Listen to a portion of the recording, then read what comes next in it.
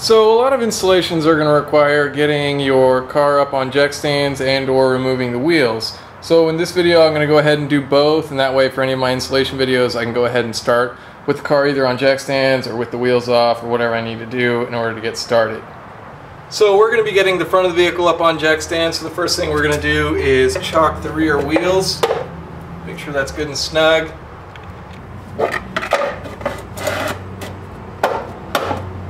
Next, we're going to set the emergency brake. And if you were lifting up the rear of the car, you would just put it in gear or in park.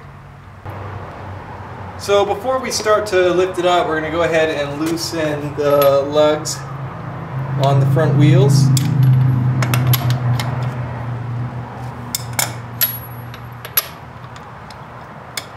Next, we're going to put our jack stands next to the side jacking points, and you always want to make sure you've got jack stands that are rated at a capacity greater than your vehicle.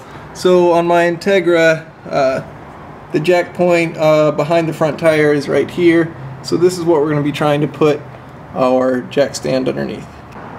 So next you want to locate the front jacking point, and that should be in your owner's manual. So here on the Integra it's just this little plate right here which is connected to the frame. So we're going to slide a jack underneath that.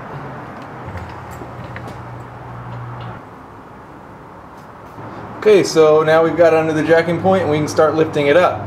Once again, you want to make sure you've got a jack that's rated above the capacity of the weight of your car.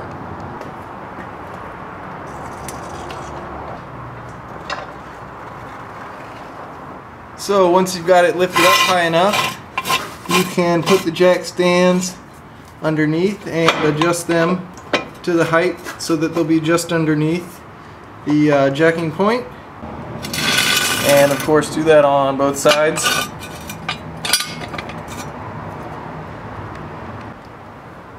So next step, you can slowly lower your jack and let the frame of the car rest on the jack stands.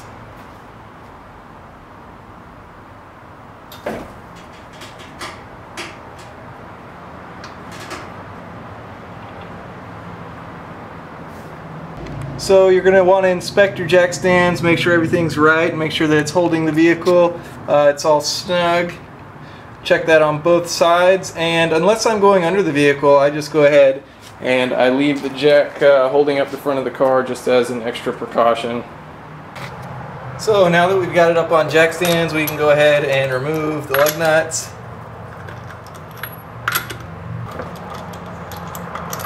And sometimes your wheel might be rusted on there a little bit, so you might have to give it a kick.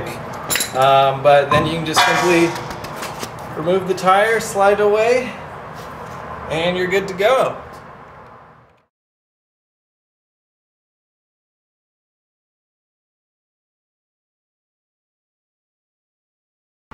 So we're going to go ahead and loosen up the lug nuts.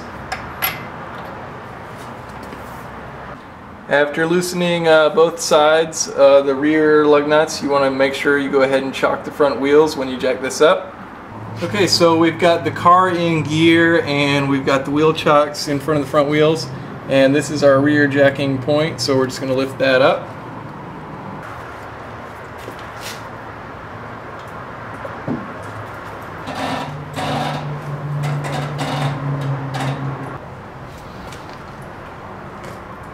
So once you've got it raised up, you can go ahead and slide the jack stands up underneath the mounting points, which are right in front of the rear tires.